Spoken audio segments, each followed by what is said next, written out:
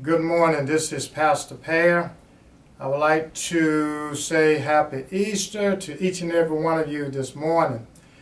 My text is coming from Matthew, the 28th chapter, 5 through the 7 verses. And I'll be reading from the NIV verse. The angel said to the woman, "Do not be afraid, for I know that you are looking for Jesus, who was crucified. He is not here. He has risen, just as he said. Come and see the place where he lay." In verse number 7, "Then go quickly and tell his disciple, he has risen from the dead and is going ahead of you into Galilee. There you will see him." And I want to use for a subject this morning, Jesus has risen. Jesus has risen.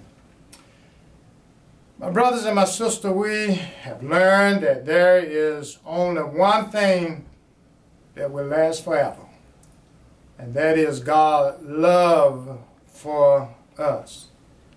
That love will never lose its power. And I heard the songwriter say, "It reaches to the highest mountain, and it flows to the lowest valley." That love was made especially clear to us when Jesus died on the cross, and nothing else shows how much God loved us like that. That is for sure love, a love that is everlasting. Now, if you really think about it, there is no greater love than the one that laid down their life for a friend. The Bible says, "May I never boast except in the cross of the Lord Jesus Christ, through which the world has been crucified to me, and I to the world." And Paul said that in Galatians 6 chapter 14 verse. And what I really like about Paul when he said in Galatians 2:20, and when he said that I am crucified with Christ, never yet I live. Yet not I, but Christ liveth in me, and the life which I now live in the flesh, I live by the faith of the Son of God who loves me and gave himself for me. Every day we see the crosses around us. People wear crosses as jewelry. They hang crosses on the wall.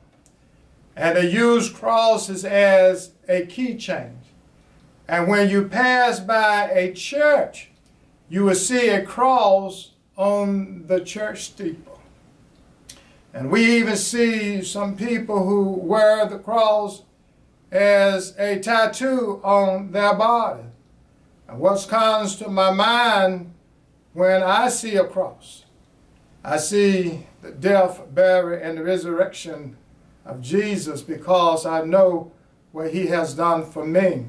He had paid that ultimate price. And then Isaiah had mentioned to all of us, and he said that he was wounded for our transgressions. He was bruised for our iniquity. And on him was the chastisement that brought us peace, and by his stripes we are healed. And so I'm reminded that one day that Jesus and his disciple were walking along the road. And Jesus asked them, "Who do people say that I am?" And the disciple answered, "Well, some say you are the John the Baptist, or one of the prophets. And you, who do you say that I am?" And Peter said that you are the Christ, the Messiah. And Peter have given the right answer.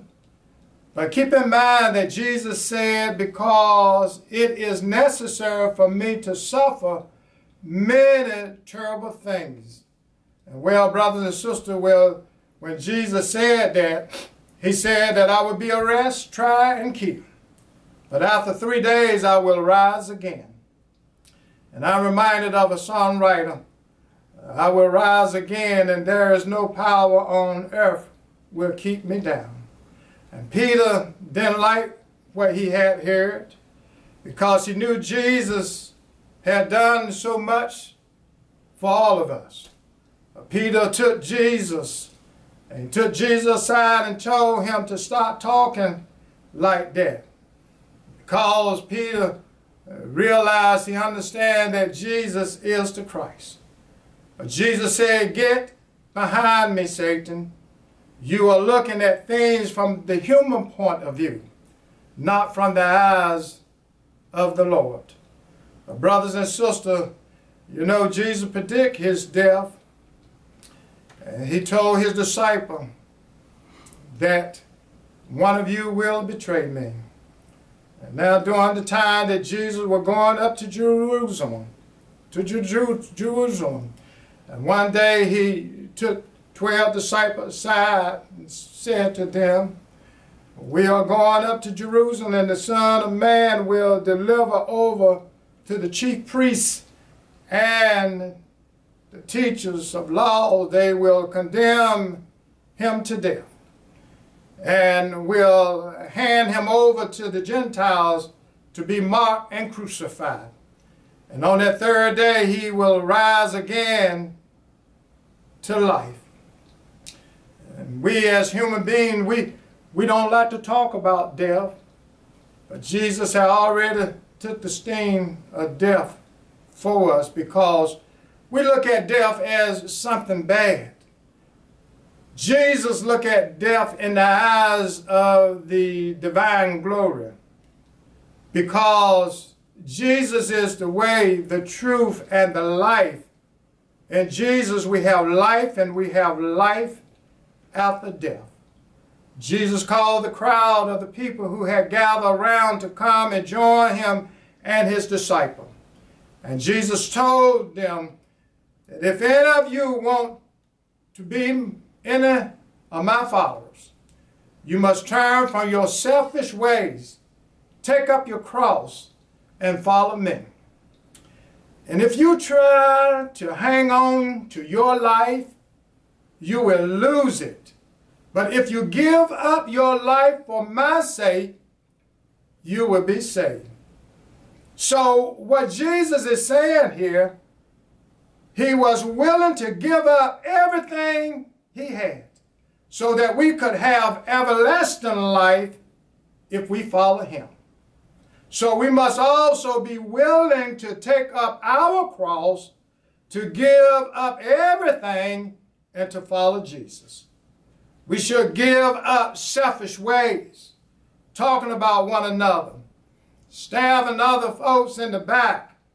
But when you follow Jesus, you already have the victory, because the victory belongs to Jesus.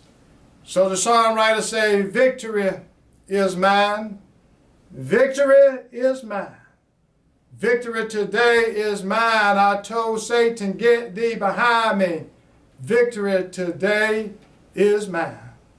And then the songwriter saying, "When I rose up this morning, I didn't have no doubt. I knew that the Lord would bring me out. I felt on my knees and said, Lord, help me please. I got up singing and shouting the victory. Victory is mine. Victory is mine. Victory is mine today." And I told Satan, victory today is mine. And the songwriter just went on and talked about joy is mine, and Satan, just get behind me. And happiness is mine. Get ye behind me. And I told Satan, get thee behind me, because the songwriter knew what the Lord has done for him. So at the cross is more than a piece of jewelry. At the cross is more than the work of art. At the cross is more than than decoration on the church steeple. It is a reminder of Jesus' great love for us and our call to follow him. The cross of Jesus is the foundation of our faith. It is the cornerstone. Jesus told his disciple in the upper room one day, and he said that, yes, my friend, that one of you going to betray me. And I can imagine that they said, and they were murmuring to one to the other and say, is it I? Is it I? And when Judas spoke, he said, it is I. And the Lord knew that Judas, one of his disciples, would betray him for 30 pieces of silver. So, brothers and sisters, the devil got a way to try to steal our joy, even people of faith. And he would even try the very elect to deceive the very elect. So the Bible tells us to watch as well as pray. And I'm reminded of the prophet Zechariah. He looked forward to the coming of Jesus when he said, on that day, a fountain will be opened to the house of David and the inhabitant of Jerusalem to cleanse them from sin and impurity. Well, my brothers and my sisters, thanks be to God, we see an empty cross. Man made it for evil and for punishment. But God will overturn it for the good by the power and the purpose of God to the trumpet of the resurrection of Jesus. Have you been to the cross? Have you been to the cross? Have you been to the cross? The cross meant death for Jesus, but praise be to God. It is a place where life is ministered to us through his death. And the Father told, and as Jesus was on the cross, and Jesus told and looked towards the heaven and told his Father, forgive them. They not know what they do. But brothers and sisters, there is forgiveness for you at the cross. And today you will be with me because there is salvation at the cross. Thief on the left and a thief on the right. And one of the thieves said that if you are the Christ, will you remember me? And the Lord said, today you will be with me in paradise. There is peace at the cross. There is mercy at the cross. And there is forgiveness at the cross. Woman, here is your son. There is love for you at the cross. My God, why have you forsaken me? There is torment for you at the cross. I thirst. Jesus suffered for you and for me at the cross. It is finished. Jesus was the victory over sin for you at the cross.